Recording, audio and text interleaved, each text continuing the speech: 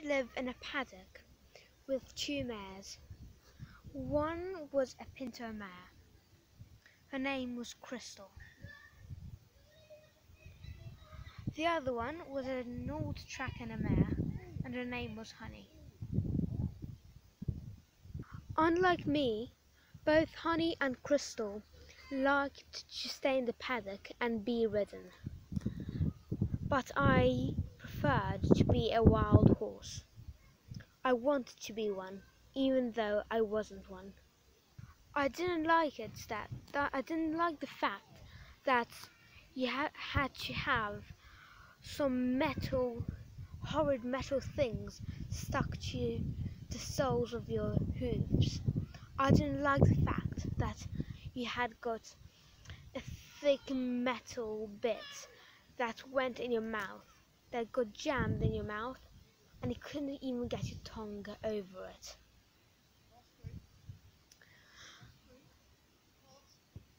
One day I got so fed up that I went up to the opening in the gate, and I kicked it open. Without hesitation, I ran out. I ran as if my life depended on it. I ran far and fast.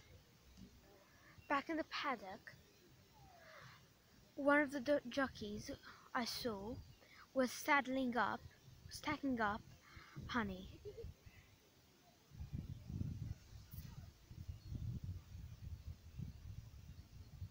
Honey was a Tracker mare, and Trackers can run pretty fast.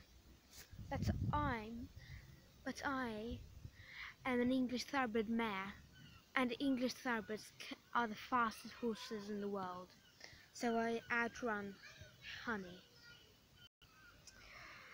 As Honey and Violet, the rider, ran and chased me, I could hear the pounding hooves of Honey.